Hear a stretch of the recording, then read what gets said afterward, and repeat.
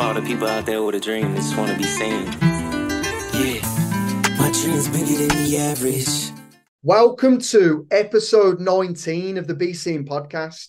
Today, we've got Jaye Tyroff. This gentleman is a legendary stuntman. He's been in the biggest movies, doing the biggest parts. He's an actor and also a producer. Jaye, thank you ever so much for coming on today with us. Really excited to speak with you. Yeah, appreciate it, man. Yeah, excited to be on. This is going to be fun. Jaye, please share with us your journey. How did all this start? How did you become a stuntman in Hollywood? Getting into acting, producing? Where's the beginning for you? A football coach told me about a audition for a movie where they needed football players in Atlanta. And this was for a movie called We Are Marshall that had Matthew McConaughey in it. It's about the Marshall football team that died in a plane crash and killed a majority of the team, besides I think 5 or 6 freshmen that stayed behind because they were sick and didn't travel with the team. So I went to this casting call, and there was probably 3,000 or 4,000 guys that came out, and they were only going to pick 22 to play parts in this movie. And I got picked as one of the lucky 22, which is how my film career started. And then I started doing all these football hits while filming, but they didn't consider them stunts, but they considered them playing football. But they would give us bumps, and which means they would say, hey, if you take this gnarly hit, we'll give you $500 or $1,000. And I was like, okay, yeah, I'll do it.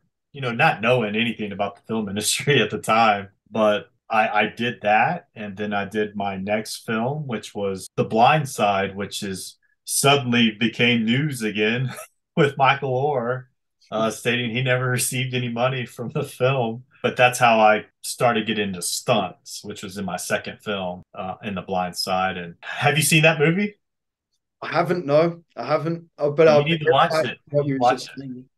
Is it good? So there's a scene in one of the football games in the movie where Michael, he's trying to learn the game. He's really horrible at it from the start, but he's like 6'8", almost 300 pounds. So he's like a perfect beast to play football, and they're just trying to teach him. Yep. And in this one game, it finally clicks, and I'm doubling one of my buddies actually, and he pushes me down the field like 50 yards and he throws me over the fence. That was like my stunt in the movie, is, you know, my claim to fame in that movie. And then obviously had some lines playing the linebacker as well. But that's how I started to establish myself as a stuntman in Hollywood. And then from The Blind Side, and that was in 2008, my career just exploded. And as the movie industry in Atlanta exploded, and, you know, my next film was The Hunger Games, and then it just went on from there. I think I've been in over 130 film and TV show episodes. So, and I've been in it for almost 17 years now. So it's been a long career. So in your films, another one you was in was Fast and Furious franchise? Correct. Fast 7, and then I did Fast 8. So I did those back to back. How was it to be on those films, and what did you have to do? Those films were fun. In high school, I loved street racing. So all the kids, when the first one came out, was like, oh, I'm going to pimp out my car. And, you know, I had this horrible, like, Mercury Cougar that my parents bought me. And I tried to make it all Fast and Furious. So it was pretty cool to be on a film that I really enjoyed watching when I was a freshman in high school, and to be on it was pretty cool. I got to see Paul Walker before he passed on Furious 7. So I was able to meet him before he passed, which was really cool. But I drove a little bit on both movies, and I played a prisoner in the majority of the scenes in Fast 8, which they were trying to break The Rock out of prison. I think it was The Rock and Jason Statham was in there. And then we had that whole big prison brawl. I'm somewhere in there beating the hell out of someone. You know, The Rock, did you get to meet him? Was you in the same scene? Yes, yeah. I've met The Rock. He's a real nice guy. You know, the stunt coordinator on that show was JJ Perry, which is a legend in our industry, and now he's a big time director. And yeah, he's real nice guy. He was like in Mortal Kombat, like the original Mortal Kombat. So that's one of the dudes. Paul Walker, what was he like? He's very nice guy. I think most of the actors I've been fortunate enough to work with directly have been pretty pretty cool with stunt guys and stunt women. They know how hard of a job we have. And a lot of times we don't get credit for what we do in films because without stunts, the films would just suck. Like literally. So I think working with those actors, they're really cool towards us. So I can't say too many bad things about most actors I've worked with. Have you ever met your hero? I've actually had the pleasure of doubling one of my favorite actors, being Jeff Daniels. I've always liked Jeff Daniels from Legend. Dumb and Dumber. There you go. You ever seen that movie? Of course. Who hasn't? What? But that guy is real cool. I doubled him in a show called American Rust, and yeah, it was an honor to work with him. He was very professional and really, really, really cool to watch him work. What's it like being close to these actors when they deliver their performances? What's it like? Because in a film you see the final cut, you see the scene that worked. What's it like watching someone go through that process and trying to deliver that performance? Maybe not hitting it straight away. How do they stay composed? How does the director offer his direction? At what point do they step in?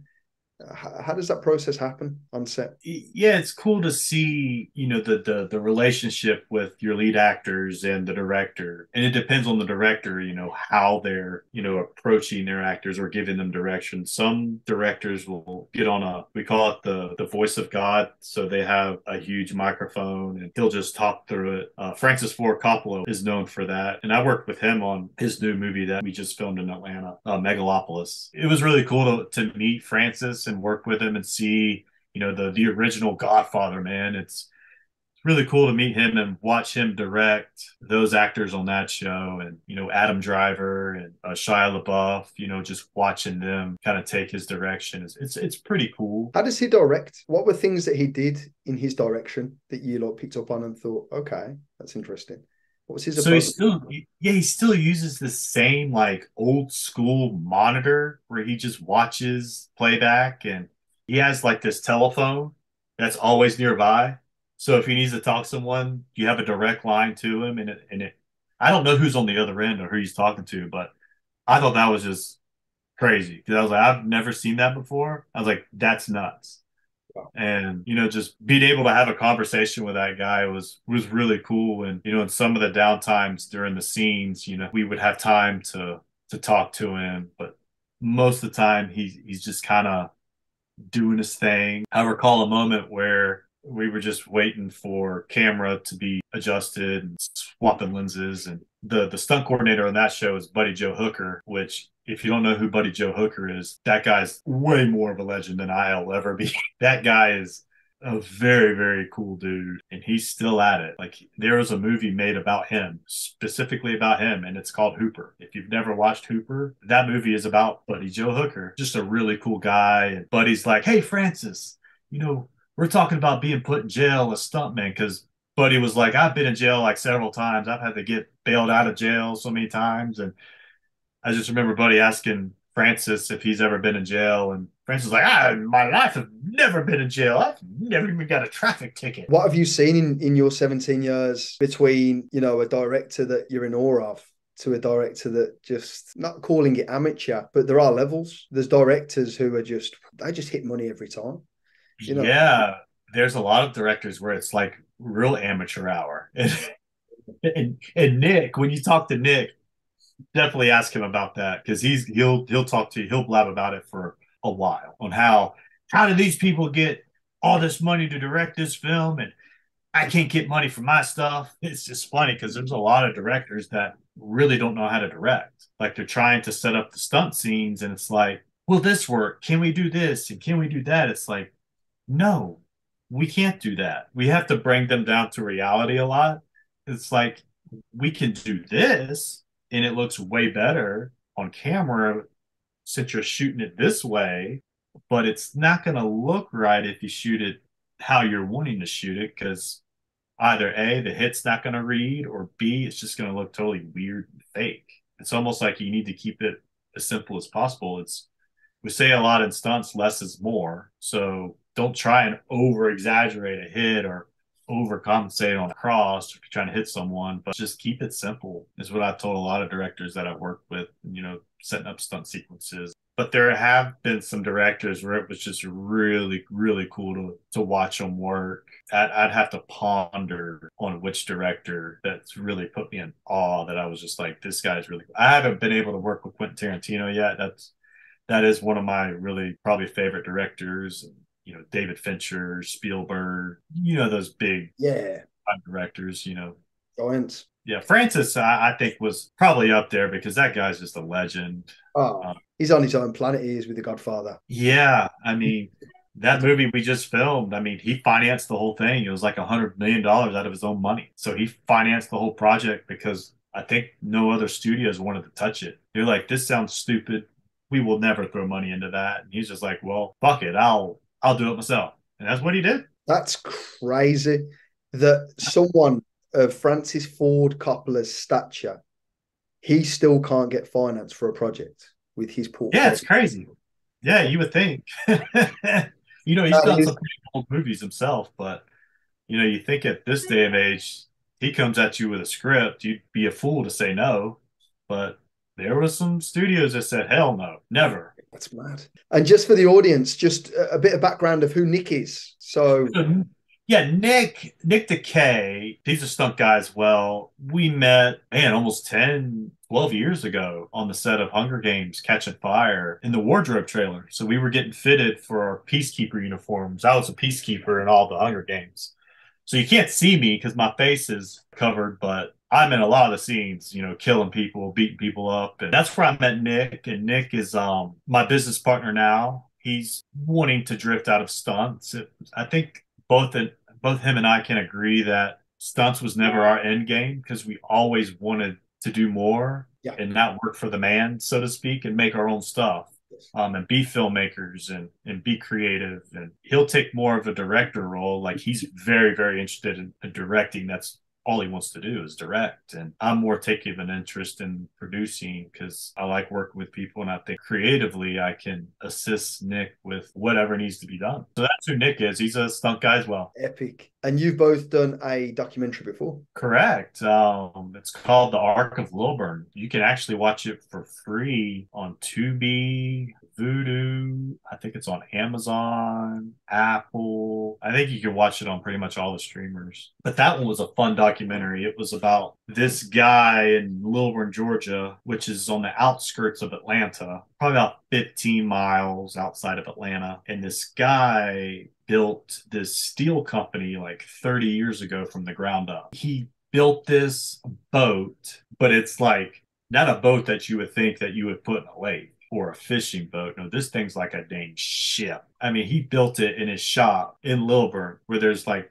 200 miles to the nearest body of water where you could actually put this thing in. And it's completely made out of steel. It weighs like 90 tons. So it's heavy, and it's 50 feet long, and it's 23 feet high. And he's in the process of retiring, so he's given this multi-million-dollar steel company that he built from the ground up to his son. And he wants to retire in Tampa, where he's living now, but he wants his passion project or his midlife crisis in Tampa. So now they're trying to figure out how they're going to get it from Lilburn to Tampa, Florida, but there's a problem. So when he built this thing, over time, his business grew. And as his business grew, they expanded on the property. So the boat started getting bigger. So they built the building around the boat. And now it's so big, they can't get it out without tearing half the building apart to get it out. And then they hired this Florida man with a ponytail trying to move the thing, who's a boat mover, who's never moved a boat. And they're just like, yeah, he's like, I can do it. So and it was just a bunch of shenanigans that went on with it. And turned out to be a really great documentary on this steel company and this owner of the company trying to let his son take the reins of the business. But, you know, his dad's just so like, he doesn't give his son the credit ever in the film, which is great to see on camera. And we documented it so well. Like you kind of feel for the son, and his name's Cole, kind of feel for him and just is like, man, and you can relate to it, you know, from a father and son relationship. It just pours out on film, and it turned out being a really great film. How do you take such a massive content in such an enormous story about an enormous feat to get an enormous object from one place to the other? How do you approach it as a producer? How does Nick approach it also as a director to be able to do the story justice, Yeah. not over talk it, zoning on the value. How do you approach that? It was really hard because this was like Nick and I's first project that we raised our own capital for, which the owner of the boat actually financed our film. So I had to sweet talk him into making this film, and he ended up doing it. But creatively, we had to shoot this thing because it's going to be run and gun. Like we had to, not a huge movie crew that you would normally see on a big feature film, which a big feature film, you would have probably 300 plus crew. I mean, they're like mobile cities. I mean, it's like huge productions. Those are like multi-million-dollar production. This one was only like $600,000 budget. So it wasn't very big, but we had a crew of, I think, 25 to 30 people at a time, which is really all we needed. And it was just a lot of run and gunning. So we had 3 cameras set up. We had one guy doing BTS plus just getting all fun stuff. And then we had 2 dedicated cameras. We had a steady cam and then we had a V cam. So it was just, if something was happening, I would have to get on the radio and be like, hey, so I need a camera guy over here. Something, because we didn't know what was going to go on because there's no script. This is an unscripted doc versus a narrative feature. You have a script. So you know your day-to-days. I know I'm going to shoot this day. I know I'm going to shoot this day. I know this actor's going to be here. I got stunts going on this day. I know what everybody's doing on a feature. But on this documentary, it was just the wild, wild west. It was like we didn't know what was going to happen on every day, but we made it happen. It was definitely a learning process. And Nick and I will tell anybody, if you could film a documentary, you can film anything. And in some documentaries out there, their budgets are the same as feature films. Yeah, I mean, there's no difference in filming a feature film versus a documentary. It's just one scripted, one isn't. And sometimes you'll have a scripted documentary, but ours was unscripted and it was very challenging. It was more challenging in the post-production process on making the film, because then we had to sift through 500 hours of footage trying to make a narrative to this story. Crazy. And we started shooting that documentary during COVID. So now we have COVID on top of all this. And during COVID, our whole industry was shut down. The whole world was shut down. But Nick and I were like, we got to do something. I just can't sit at home. We got to film something. So that's where we came up with the idea of making this documentary. And we started, I think, October 1st, 2020. And we were planning on doing like a 4-week shoot. We wrapped production on Halloween. That was our plan, to get it done before all of our presidential elections started, when everybody was going to vote in November. So we wanted to be wrapped before the elections. Well, that didn't happen. That's film for you. Nothing ever goes according to plan, especially with this one. It was just, we just didn't know what was going on. It was crazy because we would try to schedule stuff, but then someone throw a wrench in it and it would just, something else is happening. And you watch the show, it's just a bunch of shenanigans, and we were catching everything on film. There was no producer telling, hey, why don't you do this? Why don't you do that? No, we were shooting this real time, and it was just happening in front of camera. And we ended up wrapping production because of all the shenanigans that were happening. We didn't wrap until February 1st of 2021. And then we started post immediately. I don't think we had like a really good structure of the film until about May or June of 2022 is when we were actually like, okay, we've pretty much got the film done. Now we can start trying to shop it. And we originally had shot that whole documentary as a 8-episode series. But once we got into the post-production process, and I started approaching sales agents, and I started approaching like people that we know in the industry to try and get it in front of like Netflix or Discovery, we were told that they wouldn't take it. If we just finished it as 8 episodes, they would not take it. Nobody would take it, because if they were going to do an episodic series, they would want it to have been in the whole process at the beginning of the film, because they would want some sort of creative control narratively of that show. So they told us, if you can recut it into a feature, then we'll look at it. So that's what we did. But luckily, how we shot it, it was very easily to cut it into a feature, but there was some stuff that we cut out that we hated that we had to cut out, because I don't think anybody was going to watch a 3-hour documentary. But it ended up being, I think, just under 2 hours. So, and it paces very well. There's a lot of backstory, but it ended up coming out really well as a full-fledged feature versus episodic, which no regrets on that. It just sucks that we had to cut a lot of stuff out. That was probably June 2022. And then by July, I already had distro and I did it on my own. I didn't go through a sales agent. At one point, Nick and I were really, asking ourselves because, we would have different cuts of the film and we would go and watch them. And then we would show some friends that we would kind of get their opinions on. And then we rented out a theater and did a private showing just to get some audience feedback. And it was very interesting to hear people's reactions on the film because it's like in our close circle of people that we were showing it to, it seemed like we had a gold mine. Like everybody's like, this is great. Like, this is amazing. But then once we started getting it out to people, it was like, like they said they liked it, but then it was just like, And then we were like, oh, did we make a bad movie? Like, did we just waste 600 grand on a movie that we think that was good? And when we started showing sales agents that we were getting introduced to, one guy from Italy, and I'm not going to say his name because we think he's an idiot, was like, you should just cut this down to like a 30-minute episode and that'd be it. We were like, what are you talking about? Like, did you even watch it? But it was just funny. And we told our other producer that introduced us to him. He was just like, wow, I didn't realize he would say that. And then we got it in front of A&E. We got it in front of Paramount, trying to get it on their, streaming networks. And they wanted the narrative to be kind of different.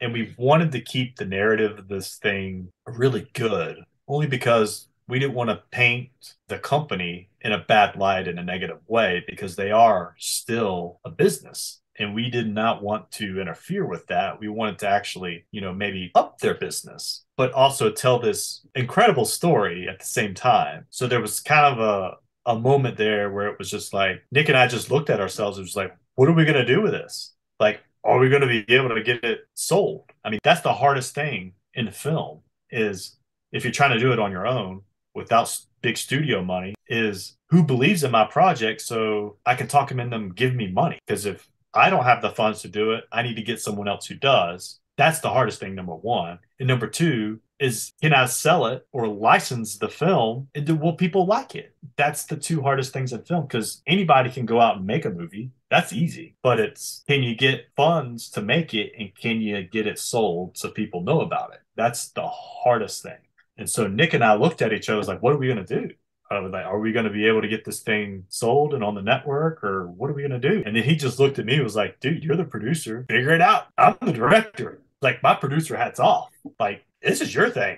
You figure it out. So I figured it out. I mean, I locked myself in my office and I think this was right after July 4th weekend in 2022. And I made up this generic email thing and I started emailing every single distributor I could find. And a lot of people don't know this about me, but other than stunts and playing football, I have a side hustle where I work as a private investigator. And I've done that for 14 years now, and which is a great side hustle for stunts because you're not working every day doing stunts. So I do that. So I utilized my PI resources and was able to get emails, phone numbers that a lot of people probably couldn't get. And I had all these emails to all the big agencies like UTA, CAA, Gersh, and I just had the direct contacts of all these people. And I just started blasting the Ark of Lilburn everywhere, just cold emailing and sending them the link to our trailer that we did. And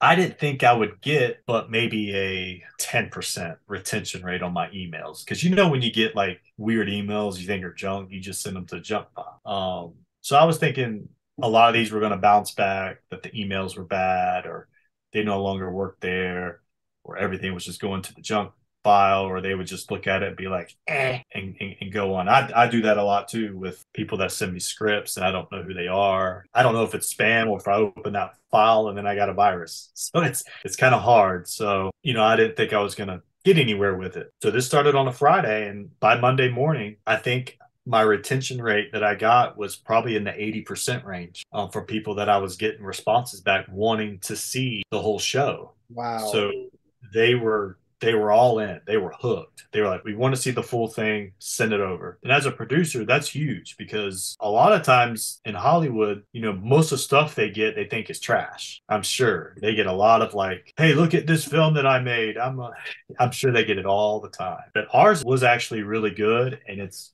very high quality. It's very professionally done, and the story's there. I think creatively, you can see we put our time and effort into it. And I started getting just replies from all these agencies, replies from all these distribution companies. And I ended up choosing a distributor and just completely bypass the sales agent. And that's one less person I got to pay out of my cut. So that was huge. And this distributor also offered me a minimum guarantee on the film. So that's with no big actors in there. So that was huge that they offered us an MG, which is pretty good because that was telling us, all right, we must have something here. So yeah, we ended up getting it distributed in December of 2022. And yeah, it's been out for a little bit and it's made its rounds, and we're starting to get our quarterly reports back, but we'll start seeing our big paydays probably in the next few months. So I think it's making money. So we did our job. Good for you. I love hearing of people succeed. I love hearing of people that go out and grab it with both hands and make it happen. And it's those tests that have been, in between the big paydays, the beginning of it when COVID strikes, that you was proactive enough to go out there and make something happen. And it sounds like you've done a wonderful job at doing that. So hats off to you and Nick and everyone involved. It's pretty incredible. Yeah, it was fun, and at the time shooting during COVID, I mean, it was Tyler Perry and my production were the only productions filming on the East Coast. That's a multi-million-dollar business, and then my little production company. So it's pretty cool. And then now we're involved in a strike, with the unions, with SAG and WGA. So that's completely shut everything down again. So Nick and I have been, since we wrapped the Ark of Lilburn, I've been out there trying to get funds for my slate. That's been so hard. But I finally found a guy, and he's going to fund the whole slate, like $100 million. So it's pretty cool. And we're starting our next film in a couple of weeks. And this one's going to come out with a bang. I can't tell you too much about it, but it's called Vicarious. And trust me, you're going to want to see it. What's the budget of Vicarious? The slate? 15 million. So we'll probably have a $10 million budget, shooting budget, production, and then we'll set aside $5 million for P&A marketing. Wow. And will this be available in theaters in the US or? Yes. If everything goes like we planned, yes, it will go in theaters for sure. It's going in theaters. We're going to try and aim for a July 4th, 2024 release date. But once we get closer, we'll be able to know that release date when we start shooting, because there's different stages of film. So I know post-production will take 20 weeks easily, but yeah, that's what we're aiming for, July 4th. Will it be available to see in the UK, Vicarious? Will it be at theaters over here as well? But yeah, we'll do a worldwide release for sure. Yeah, it's going to be one of those movies that the whole world is going to want to see. Wow. Because it's so bold too, and it's a story I think everybody's going to be like, about damn time someone made it. No, it sounds, from what you're saying, it's definitely got my attention. It sounds like, okay, let's see what this is. It's exciting. It's building it up.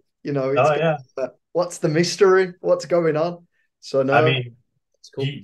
You've got big stuntmen now that have put out some phenomenal projects. Like if you're into John Wick, that's actually done by stuntmen. It's produced by stuntmen and made by stuntman, the director. Then you got Extraction. That's directed by Sam Hargrave, which, phenomenal director, phenomenal stunt guy. And then, you have, David Leitch. He's out there doing all the Ryan Reynolds movie, Deadpool. That's him. Bullet Train. I mean, he's out there crushing it right now. And JJ, just did the Jamie Foxx movie, the vampire movie. You got Len Oding doing his thing. I mean, those are stunt guys that have come out of this realm of doing stunts and making these movies as stunt coordinators and second unit directors. And now the studios are giving them chances to direct, and now they're seeing that, hey, these stunt guys actually know what they're doing. You can expect this movie to be of that caliber, but way better, way better. As a producer now, what type of content are you looking for? What type of content catches your eye And what is it within a screenplay that you think it needs to really hold your attention? So it's really hard these days to find a script that's just really good. Like you read it and you can't put it down, or you read it and in the first, 30 pages or so, you're like, hell yeah, I can get behind this. Yeah. It's hard to find that. I was told this, my line producer at the moment, his name's Mark Weinstein. He told me when he read Vicarious, he was like, I read the first few pages and knew this thing's a gold mine just by the first 2 pages. And once I started getting into it, it's like I couldn't put it down. And then when I finished it, it was like, holy shit, these guys are really going to make this movie. This is very bold. So it was a really, really good script. But what I want to see in a script is a good balance of action, good characters. I'm all about characters, that character dynamic. And yeah, I'll know it when I read it. It's kind of hard to say you should put this and put that in there because it's whatever the writer's feeling at the time and what their vision is of the script. And if I can get it behind it, or if there's a good baseline there and we just need to tweak some stuff for the rewrite, I'm all about it. What most scripts will go through several rewrites anyway. I think our Vicarious, I think we're on maybe the 20th rewrite Nick's done. So, but it's every rewrite, it's transformed into something different because it's like, we should do this, put it in there and see what we think. And it's like, that works. And then later on, we might be like, we need to change that thing we did a few weeks ago and put this new thing in and then put this right. It's just more getting the order of things together. But I think I love action. I love action movies, but I love a good drama. I think as a stuntman, I want to be able to bring good stories to camera. And what I mean by good stories, like they don't have to be a lot of action. I want people to know if I do an action movie, that's going to be really good. But it's like, if you come from an action background, can you make a movie that has no action in it? That's just strictly character driven. Yes. I want to do that. And so does Nick. Nick wants to really, not have to hone in on all the action, but can you tell a story? Can you put it on screen and tell a story? And a few movies that jump out at me is one called Dark Waters with Mark Ruffalo that tells about the DuPont investigation. I thought that movie was amazing. That movie was so great, and it had zero stunts in it. Maybe some driving sequences, I think, with just driving in a straight line. But there were no stunts in that movie, but it was such a powerful movie. I love powerful movies, like true story type stuff. I love that stuff. I'll take Fast and Furious as an example. The new one that's out now, they've gone to space. They've gone fucking everywhere now. And it just gets to the point where it's just like, what's realistic, And I think from a CGI standpoint with stunts, I'm all about practical. I just think it looks way better on camera. 100%. Like if you see Top Gun, Maverick, I mean, all the practical stunts, they actually got in there, had the actors fly in the jet. I mean, from a CGI standpoint, there was always a Navy pilot in that plane that was flying that plane, not the actors, but they had a green screen behind the actor, in front of the pilot, where it just looks like they were there, but they were actually in the plane. They were actually feeling the G-forces. They were actually doing it, which from a practicality standpoint is amazing. And on camera, it looks phenomenal. What do you think of Tom Cruise as a stuntman? The guy does all his own stuff. Is that true? Is there more to it? And what's your opinion? So Tom Cruise is a very talented human being. Yeah. Straight up. Dude is rock solid. Yeah. Like he does a lot of his own stuff to an extent. Yes. There are some things that he doesn't do. And you can catch it in the film if you're very good on the eye with how things are cut. I mean, you can see when they're using the double and when they're using him. But he does a lot of his own stuff. Like in his new Mission Impossible movie. I mean, you could tell when they're using a double when they're not using Tom. But you could tell when they're using Tom. But he gets in there and does it. Like he's a phenomenal driver, like great stunt driver. And that's kind of like my thing is I stunt drive a lot and more or less get set on fire and get just beat up. That's those are my crafts and stunts. Another day at work. Yeah, another day at work. Yeah. But yeah, Tom is very talented. Yeah, he gets in there and does it. And most actors, don't want to because they're like, that's why I have a double. Let him do it. I don't need to do that. But then you got other actors who are like, yeah, I want to get in there and do it. But a lot of times, we have insurance on the set, a bond for the film. Sometimes the insurance company won't let them do certain things because I think it was on one of the Mission Impossible movies. Tom was doing a stunt and he broke his ankle from jumping from one building to the next and broke his ankle. They shut down production for like 6 or 8 months. From an insurance standpoint, they won't let them do a lot of things, but they will let them do some things. Yeah. But, it's hard to tell Tom, who's an executive producer on the movie, who is putting money in the movie, and it's pretty much his movie, what to do. But Tom does have some common sense to where he's like, yeah, I'll let him do it. But at the same time, I'm going to do it too. So it's, there's some give and take with that. But, Tom is very talented and he gets in and does it. Have you met him? I haven't met him, but I know a stunt double. I've met him wide a few times, but I've never met Tom. But Nick has, I think. I think Nick, I don't know if Nick met Tom directly, but I know he worked on a movie with Tom here in Atlanta. Who's maybe the most underrated person that you've met that is phenomenal, that does not get their flowers of how great they are? So you mean as like an actor or as like a human being itself? Any aspect, in any aspect. Within the entertainment industry, whether a writer, an actor, a stunt person, director, someone that you was like, how does nobody know how great this person is? They are unbelievable. They're behind so many things. Yeah, that's a hard question. There's quite a few people that come to mind. I maybe have to throw in like Vin Diesel, only because that dude is a really, really chill guy. Like just one of the bros type of guys. He's like very, very cool. Like you think he's like very like, he plays like a really like macho character on set, really badass, but off camera, dude, you could just hang out with that guy and it's just like one of the bros. He's very nice. He trained at Nick's gym when he owned a gym in Atlanta. Nick is like he was a professional Muay Thai fighter, so he went in Thailand and fought professionally. And I always kid around with him that one of the first fights I looked up on him just to see if he wasn't full of it was a fight that I found that he lost. He's like, I don't know what fight that was. He gets real offended. But he trained at Nick's gym. Nick was like, dude, he's really cool. He's like, he reminds me a lot of you, Jay. And I was just like, wow. And then I met him and I could see how you could say that. I mean, he's just really laid back and very chill and has kids. So I can relate to him a lot. But he's like, our personalities are very like. I've met him a couple times, and yeah, he was really, really nice. And there's a lot of actors out there that are really nice. I remember when I worked on Anchorman 2, so there was a whole like fight montage of this crazy fight. And we were filming it in downtown Atlanta in this park. And I remember before we would get to set, all the stunt guys would go put their bags kind of where our area was on set. And the director of that film, his name slips my mind, but he would always have the God speaker on. So he would always talk through the speaker to give the actors direction. And what was cool how he shot was that they never stopped rolling through takes. So if they were in a scene, and keep in mind, this is a comedy. So he would just say, they would be the end of the scene. He would be like, why don't you say this? And then they would start again and they would still roll. You would never stop rolling. And just seeing them go back and forth through that was comical. Yes. But it brings my point to, there was a day when we came out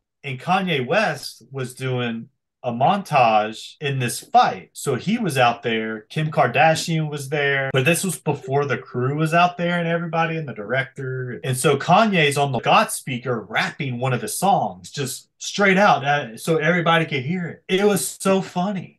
Like he's rapping to his own songs and there's just this little bitty crowd of people around him as he was rapping. I think it may have been some extras. But then you have in this part, this was like during the early morning rush hour. So there's people out there trying to get to work and there's a college right there, Georgia State. So everybody's just like, what the fuck's going on? And just Kanye rapping. And I don't think a lot of people knew it was Kanye, but he was such a funny guy, like talking to him. He's like really funny and he's really, really smart. Yeah. And I think a lot of people clowned him on that show. And they said he was a real big drama queen because when they wrapped him that day and he got in the transpo van and he's going off set, everybody clapped and applauded. It was like, yes, he's gone, which I thought was hilarious at the same time. And then when I talked to him, I was like, he was actually very nice. I thought he was cool. It's crazy how people can share different opinions on someone. They could be loved. Yeah.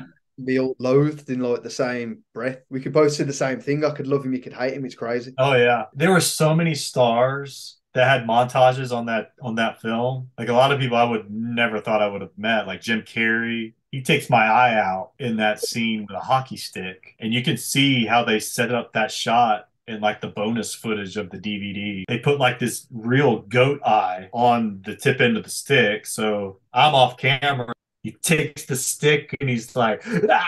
And it's taking everything you have in me not to laugh and not to, break character where it messes up with him. But it's just so funny. And then you just see these other characters. I mean, you got Liam Neeson was there, and I was talking to him, and I was like, this is crazy. Like, I'm talking to Liam Neeson, and I'm talking to Jim Carrey, and then it's like there's Kirsten Dunst over there, and then there's Kanye West with Kim Kardashian, and then you got Will Ferrell, and I doubled Will on that show a little bit, and I played a cameo as well. I was part of the entertainment news team. Nick and I were actually. So if you see the montage, we come in on a doom buggy. Nick's driving, and I'm straddling the doom buggy with Amy Poehler right here and Tina Fey right here. Oh man, those two girls are hilarious. They're so funny. And we were just shooting the shit with them. It's funny just to shoot the shit with these actors and talk about just random things. And, Paul Rudd's a really, really nice guy. Hands down, probably one of the coolest actors I've met. He's just really nice. All those actors are pretty nice on that show. Will he's just over the top funny. And just like he is in person. It's cool to kind of rub elbows with some of these actors. Oh, that's epic, that is. In terms of the stunt work, what's the art to the stunt work? What's the art to the craft? Is it practice? Is it dependent on situation? Is it bringing in specialists which would understand how that would work? What is the art to it? Because I'm sure over your 17 years, you've improved naturally, like anything anyone would do for 17 years. What would you bring it down to is this is the art of stunt work. This is what, if you're just starting out, you won't quite get it. But when you're seasoned in the game, you get it, that this is what you're looking for. That's a seasoned stuntman. What is it? So I think it comes down to, as a stunt performer, performers have many backgrounds, like mine's in football. So I'm very used to, getting hit, giving hits, and just getting beat up. So I'm used to that. And that comes hand in hand with stunts, having to, to take a tackle or take a fall, which is huge, and it not look weird or get yourself hurt. But then you have martial artists who that's all they do is they've done martial arts their whole life. But then you got to take that art form of martial arts and how you've learned it and transform that into what that would look like on camera. And there's right and wrong ways on how to throw a punch on camera as you would normally doing martial arts. It's a totally different art form. And the same way goes with driving cars. You might have guys that come from a background of being a mechanic or race car driver or just street racing, just being around cars their whole lives. And those come hand in hand with stuff you would need to know on set. And then you got people that are gymnasts. They're not necessarily martial artists, but a lot of really big, stuntmen are former gymnasts and high divers in college. So you got a lot of college athletes and a lot of martial arts, gymnasts and athletes from all various different sports and military guys, because a lot of weapon stuff in movies now, it really comes down to what the director wants as far as how he wants the movements to work. And I think, as far as nailing down the art form of stunts, it just comes down to what your craft is and what you've trained to do and what you're comfortable doing. Because a big problem we have in stunts is you don't work a lot. You don't work all the time. You work for a coordinator, and they might be a part of Stunts Unlimited, which is, these groups in Hollywood that are just known for stunt drivers, which is Stunts Unlimited. And then you have fight guys. That's all they're known for. And that's 8711 out of LA. And then you have kind of a mixture of motorcycle riders and BMX guys and, drivers as well, and they're brand X. And then you have the fire guys, which all they do is fire burns and ratchets and rigging. And you have that with Action Factory. And then you have guys that are affiliated with a little bit of everything, which is Stunts Unlimited and Brand X and ISS, which is your International Stuntman Association. Then you have the Stuntmen's Association. So there's several groups of stunts where Hollywood seeks out to hire the specific needs of the film. And then you might get involved with these cliques, and then they hire you one time and you did a good job, and you start getting hired again and again and again and again. And then you're just training on doing what you need to do for that film. Whether it's a driving movie with a lot of driving, you're going to hire a lot of the drivers that are really, really good at that craft. But a lot of guys, like I said, you don't work a lot, so they may say they can do something, but they really can't, just because they need the work and they need the money, which should come around and will bite you in the butt later on, because the stunt community is so small that everybody knows everybody pretty much. And a lot of the big time stunt coordinators and stuntmen in the industry, it's all been kept in the family. So it's all been brought down generation after generation and then passed along to their kids and their family. So it's really tight-knit cliques, and those people generally get first priority in all the work. And then you'll hire guys that get recommended by other people, which is networking's huge in stunts. So it's kind of the out of sight, out of mind type thing. So if you're not relevant, nobody's going to know who you are. So, and you won't make it in the industry as a stuntman. So a lot of it comes hand in hand on who you know, which is pretty much everything in our industry and in the world as a job. It's all about who you know. And it is. Yeah, but I think the art of a stuntman or a stunt woman comes down to what your craft is. If you're a fight guy, you train that.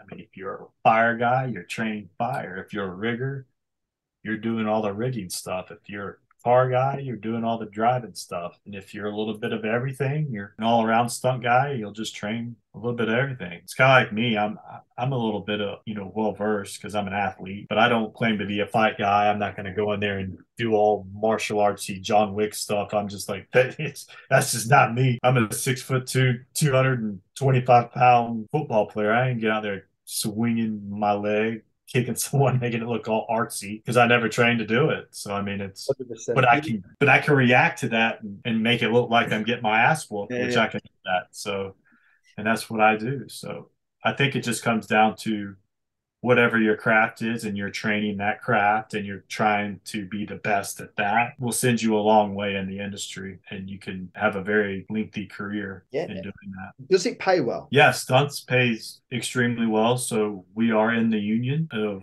the Screen Actors Guild. So there is a minimum we get paid. I think, our contract's getting negotiated right now. So I think it breaks down to, I think we get paid $138 an hour, but we get paid like $1,083 a day plus OT, which normally on a film set, you're going to get OT because nobody's ever in a hurry on the big movies, regardless of the movie. Which it comes to my point earlier.